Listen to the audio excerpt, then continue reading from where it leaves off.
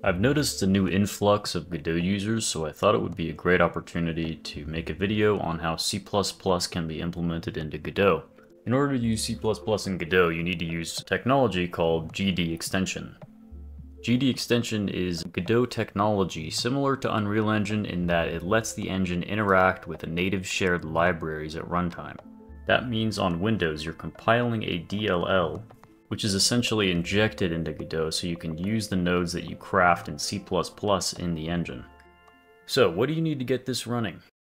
You're going to need Godot, obviously, a C++ compiler, which can be MSVC, Clang, GCC, etc., Python, and the scons as a build tool, pip package, and a copy of the Godot CPP repository. First of all, you need to install Python, and with Python comes the pip package manager. So once you have that set up, go to your environment variables and ensure that it is set up correctly.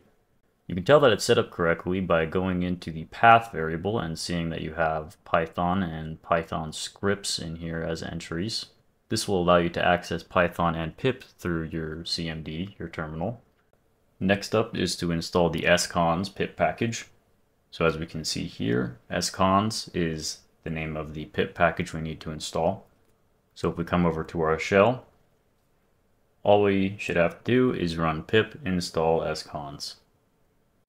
If you get an error while doing this, make sure you have your Python scripts path variable set correctly. Now we need to install Git if you don't have it. So come over to the Git website and install the 64-bit for Windows setup. And that should automatically set up your environment variable for you. But just in case it doesn't, it should be set in either your system or user path variable. Now, just in case you don't have a C++ compiler, you can go over to Visual Studio Build Tools and install Build Tools for Visual Studio 2022.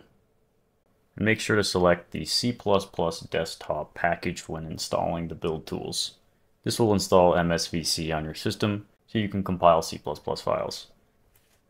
So now we're going to actually set up our folder structure before we get the copy of the CPP repository. So make a new folder.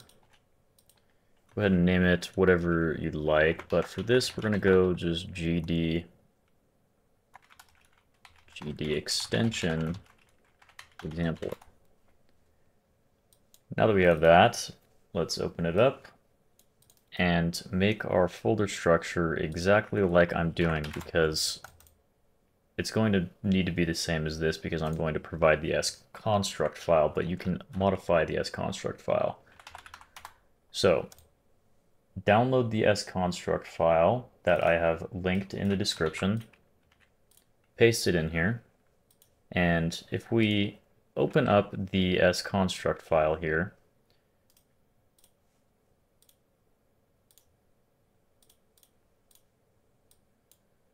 we can see that this depends on our folder structure looking like this. So it's going to place a shared library in the demo/bin folder called libgdexample. You can change these to whatever you'd like. So demo is going to be our actual Godot project. So now that we have this set up, we're going to come over to the Godot CPP repository. Select the branch that you need. I will be selecting 4.1 because this is the branch that I'm using. Copy that. Then come over here. We can close that out. Open in terminal right here. So we have that. We go git clone and paste in that. It looks like we haven't gotten the branch on this, so we're going to have to manually switch the branch, which is fine because it's really easy. So now that that's in there, we can see we have our Godot CPP repository. So we simply cd into that, git branch. As you can see, we're on the wrong branch, so let's go git switch 4.1. Switch to a new branch 4.1. So if we call git branch again, we're obviously on the correct branch now. So now that we have this set up, we can come into Godot CPP. Just open terminal again. And as you can see here, there's another sconstruct file, and we're going to use this sconstruct file to craft our static library, or our C++ bindings. And that's what we will use to call functions to make our actual shared library GDExtension plugin. So just call scons platform equals Windows, or it can be Linux or Mac OS. So call that.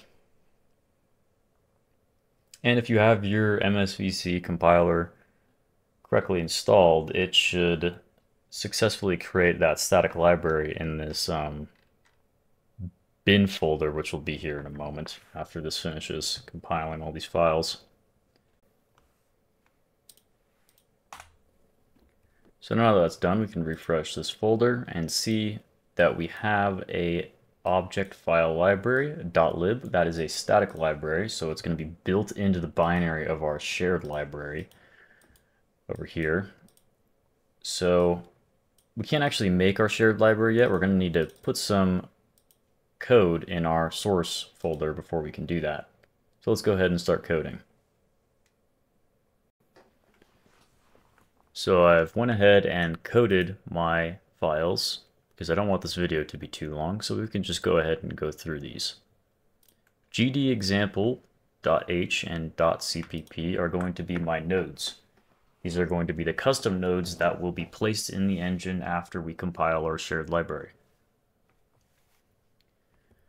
Register types.h and .cpp is what's going to initialize our module and define our entry symbol. One more thing that I've done is I've thrown in our .GDExtension file in our bin folder.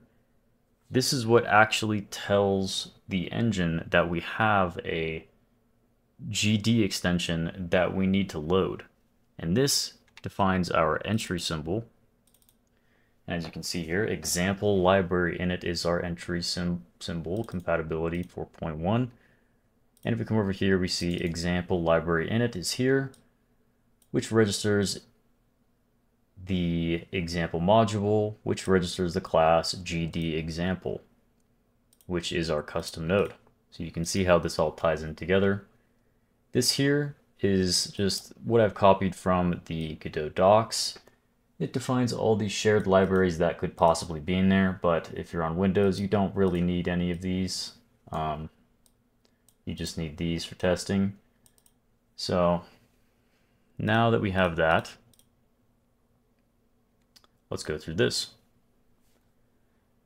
Everything in Godot is under the Godot namespace. Actually, first of all, let me say that Godot C++ is essentially has feature parity with GDScript. So if you know how to do anything in GDScript, you're going to know how to do it in C++. Besides a couple things, which I'll explain. So we're going to need to obviously include the files that we need. And here's some include guards set up here. Not 100% necessary, but you know. So we have our namespace. Then we define the name of the node and what it inherits. And then here we have our GD class macro. This is similar to the Unreal Engine generated header, or generated body, I mean. You don't really need to know what, how, or why this works, but you just need to put it there at the beginning of every class declaration. Now, what this node is actually going to do is just move a sprite around with some sine and cosine functions, defining some time passed and amplitude members. As you can see here, we have our process function. This is the virtual function that we can override. This is the same as the process function in GDScript. Constructors, this is just used to initialize some members. So we come over here, we can see that all our constructors doing is initializing our time passed and amplitude member variables.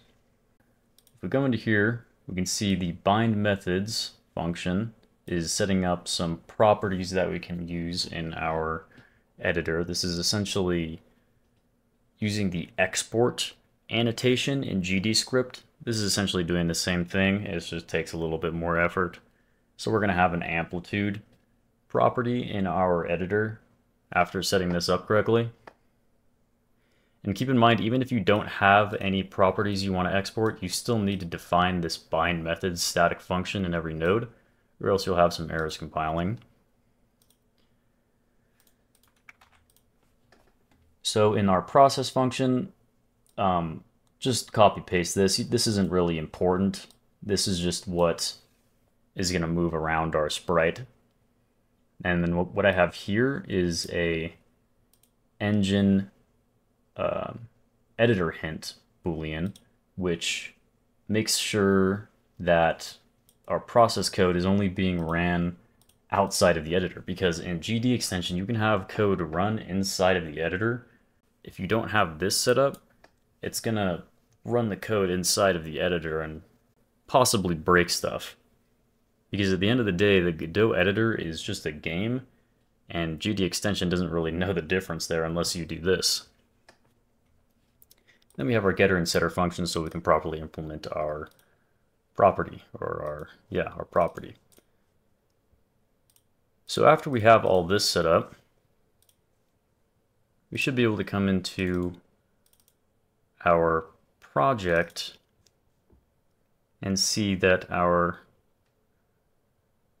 extension plugin is properly loaded. One thing I forgot to mention though is you do have to run scons, of course, before you do that, but I've already done that. So if we come into here, run our scons. Access is denied because it's open. 1 second. Run scons again. We run this, and of course it builds our shared library in our demo bin folder. Here's our DLL right there. So then after we have that set up, we want to come into our engine and confirm that it's working.